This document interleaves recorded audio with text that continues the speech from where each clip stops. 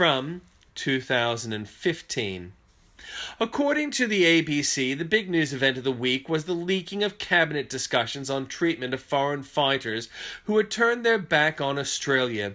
The ABC want Malcolm Turnbull to kick the Conservatives out of government.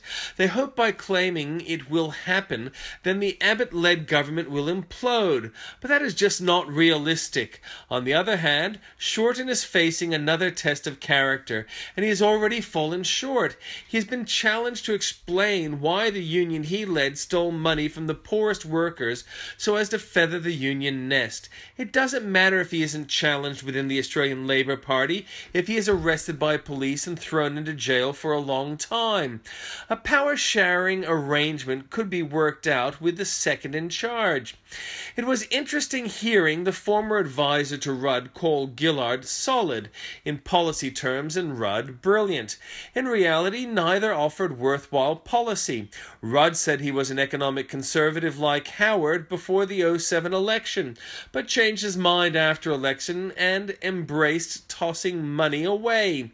Meanwhile, Gillard was against a carbon tax prior to election, but could do nothing else when she was in government.